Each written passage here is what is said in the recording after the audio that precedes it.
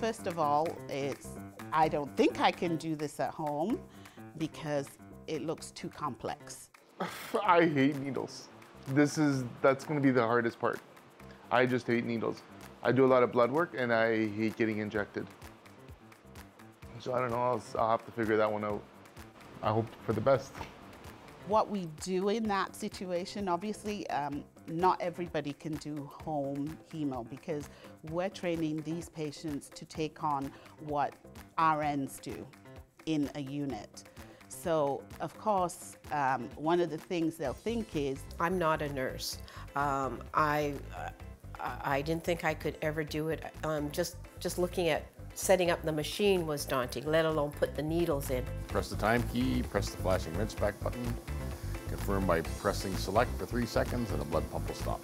Open up the arterial line clamp and the saline infusion line, turn dialyzer right end up, and restart the blood pump. But eventually, you just keep doing it. that's really the biggest hurdle that we have to go over for home hemo patients. Normally the patient would come to us from CKD, so they may be identified in CKD as a potential patient.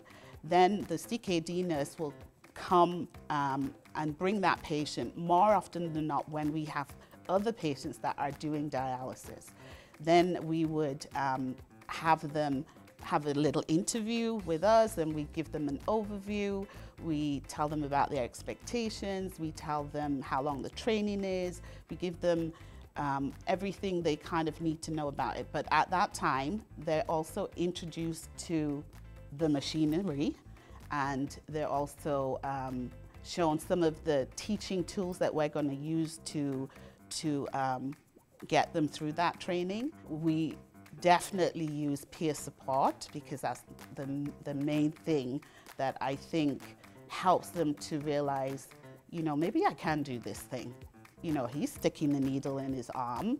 You know, he's telling me you can do this. And so really, I think for home hemo patients, it's one of the most important things to get the patient to understand that they can do it.